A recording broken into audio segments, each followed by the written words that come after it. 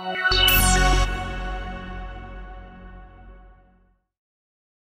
started getting interested in writing when I was a doctoral student at the University of Kansas.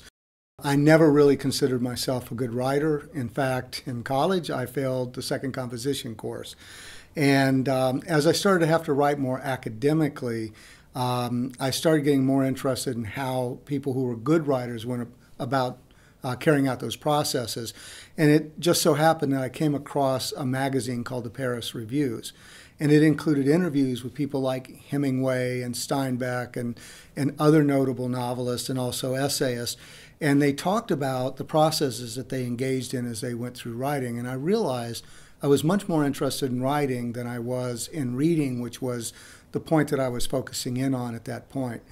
I went ahead and did my dissertation in reading because I'd already spent so much time putting that together. But the first thing that I did when I took my first job at Auburn University is I went about doing 3 reviews as quickly as I could to get a handle of the research that existed in writing from the beginning of the 19th century forward. And while I was at Auburn, I met Karen, and Karen was interested in instructional procedures and particularly thinking procedures. And we thought about this, and there's a lot that's involved in writing that involves thinking and self-regulation. And so it looked like a good place for us kind of to match our interests. And so from about 1984, we moved to Purdue. To present, we've been involved in a pretty large number of studies that have taken a look at a procedure she developed, self-regulated strategy development, and its effectiveness initially with kids with special needs.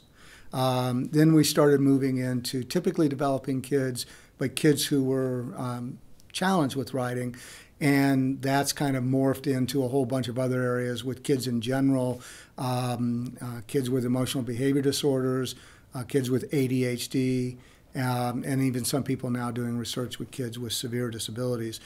Along the way, I also broadened out in terms of what I was interested in. Initially, we focused just in special education, but it's very clear that if you're working in special education, kids in special education, particularly kids with learning disabilities, are in the regular classroom most of the time. And so we started doing a series of national surveys to take a look at what teachers were doing to teach writing in general and how they made adaptations for struggling writers. And it wasn't a very pretty picture in terms of what teachers were telling us. Not much time spent teaching writing, not much writing going on that involved composing. So we decided we really needed to move into the larger mainstream. And so we started doing studies that took a look at things like sentence construction, teaching transcription skills like spelling and handwriting, as well as using a self-regulated strategy development, or SRSD, with a broad array of kids. In addition, in about the last 10 years, I've become really interested in evidence-based practices in writing. I think I'm probably working on about my 30th meta-analysis at this point on writing. I'm not sure that there's much left for me to take a look at, but we've gotten a pretty good handle on methods that make a difference in terms of the quality of students' writing and how writing supports learning and reading as well.